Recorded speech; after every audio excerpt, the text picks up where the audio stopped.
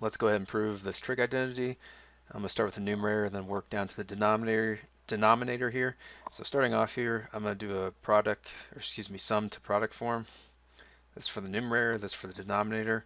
So we can start off by doing this. It just simply converts into 2 sine alpha plus beta over 2 times the cosine alpha minus beta divided by 2. And down here, 2 sine alpha minus beta divided by 2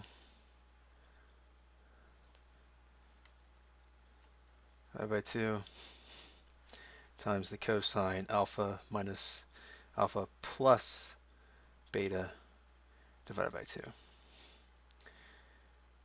So right here then, what we can do is these two 2's cancel out,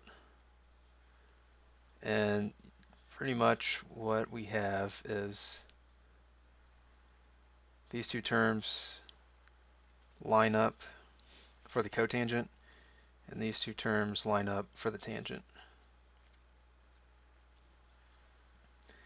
So as a result then, when you match and line those up, you're simply going to get tangent alpha plus beta divided by 2, and then cotangent alpha minus beta divided by 2. Here, I'll just write this out so you can see it.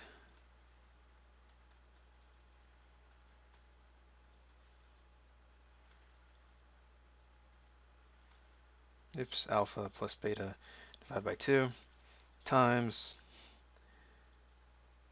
cosine alpha minus beta divided by 2, and then sine alpha minus beta divided by 2. So this is your cotangent, and this portion right here is your tangent. That's it.